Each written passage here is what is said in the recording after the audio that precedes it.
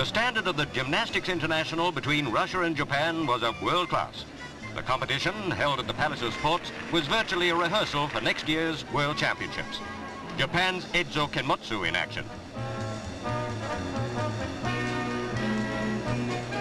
He won the combined competitions.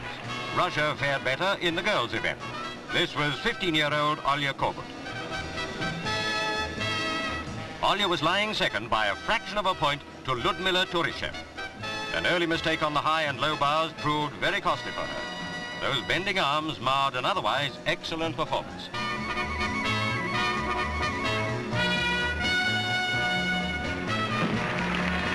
Little Olya came up with a display of a lifetime.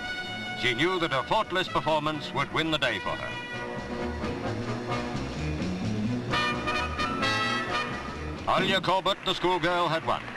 Hers will certainly be a name to feature strongly in future gymnastic competitions.